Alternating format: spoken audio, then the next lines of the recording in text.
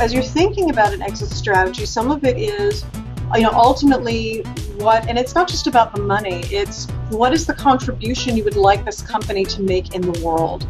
What is the end result, for example, in the terms of the transformation? And it may be numbers of people that you've affected, but also how it has helped an economy or your particular target market.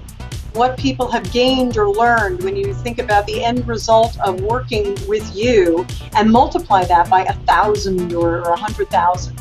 What does that look like in the world?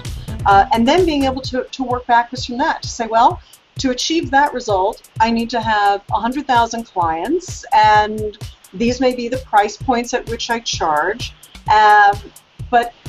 So if you're able to reverse engineer it, then you're able to see today what do you need to build toward, and what are the systems that need to be in place to gradually pull you out of the dependency equation.